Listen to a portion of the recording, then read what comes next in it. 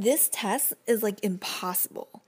Okay, use the ideal gas constant, R. R? What is R? Hey, I'm Nancy Drew, and I'm here to help. I'm Shanelle, Sherlock. Materials you will need: a 1,000-millimeter beaker, a 10-millimeter graduate cylinder, a 50-millimeter gas collection or eudiometer tube, 2 small pieces of magnesium ribbon, 6 molar hydrochloric acid, a meter stick, a plastic funnel which fits into the graduated cylinder, a thermometer, an electronic scale and weighing paper, small piece of string, and tap water.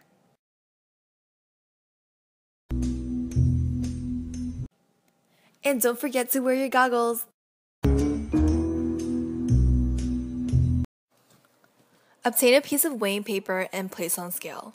Set scale to 0. Then, obtain a piece of your magnesium ribbon and place on scale. Wait for it to settle and record the mass. Retrieve your magnesium ribbon and your piece of string and carefully make a knot around your magnesium ribbon, ensuring that it's secure. Now we're going to pour out the hydrochloric acid. Remember to do this under the hood. Place the plastic funnel over the 10 milliliter graduate cylinder and carefully pour out around 10 milliliters of the acid. Retrieve your 1,000 milliliter beaker and fill it halfway with tap water. Place the plastic funnel into the eudiometer tube and carefully pour in the hydrochloric acid. Then fill the rest of the tube with tap water. Slightly fold your piece of magnesium in half so that it could better fit into the mouth of the tube. Place your sample of magnesium with the attached string into the tube, ensuring that some of the string is still hanging out. Place your thumb securely over the mouth and quickly invert the tube into the beaker of water. Carefully hold down your tube to the bottom of the beaker throughout the entire reaction. Observe that the hydrochloric acid begins to flow toward the bottom of the tube due to differences in density. HCl will oxidize the magnesium metal, and oxygen gas will be released.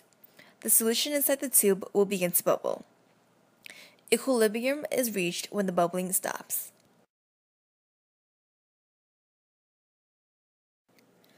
After equilibrium has been reached, measure and record the height of the water inside the tube. Record the temperature of the water in the beaker, which is assumed to be equal to the temperature of the gas. Conduct 2 trials. Research the vapor pressure that corresponds to the temperature recorded. Ask your teacher for the barometric pressure.